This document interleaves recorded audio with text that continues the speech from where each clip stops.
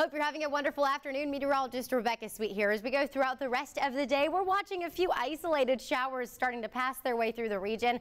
Really not expecting much in the form of precipitation, but it is certainly going to be something that we will continue to watch, especially for areas across northeast Tennessee and southwest Virginia. On the backside of this frontal boundary, we'll have some drier conditions in place. Temperatures will continue to stay into the lower 80s. Wake up temperatures will get into the 50s, and we're not going to see much additional rainfall throughout the remaining part of the week. We will see a fairly dry forecast. Again, rain chances at a minimum over the next few days, with dew points dropping down into the 50s.